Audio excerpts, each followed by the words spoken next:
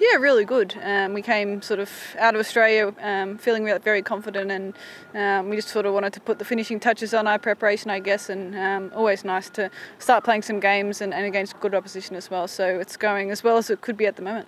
Yeah, very good. Especially after we probably had a little bit of a slow start. We lost a few quick wickets. I thought, Villani and Perry really batted well there and took the initiative back and put some pressure back on South Africa. So, we were able to keep the momentum going throughout our whole innings. And, anytime you score over 300, it's certainly going to be difficult to chase down. We do feel that our batting lineup is very strong and we bat all the way down. So it's nice just to put some performances on the board, I guess, and, instill that confidence within the group to be able to keep backing themselves and keep really being positive even if we have lost wickets. Yeah, really good. I think we've added to the squad with some good pace, and Belinda Vakawira's come in and shown good signs, and I thought Sarah Ailey did really well as well. So, we feel like we've got bases of spin and pace covered, and I think it's really important over here in these conditions to have both options. So, everyone's feeling like they're going pretty well, which is good, and we're just sort of waiting now for the first game to come around.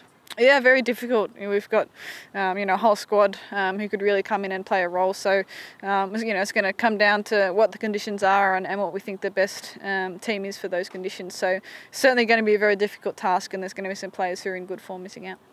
Yeah, we've done a little bit of practice back home in Australia with My Play, X Play, which just sort of shows the replays and maybe whether we should have reviewed or not. I've watched a lot of the men's cricket and DRS and how that works, so we think we're all over it, but it won't be. We won't know until we sort of get the chance. I think England's our first chance with the DRS, so hopefully we've got the procedures in place and we'll get the reviews right.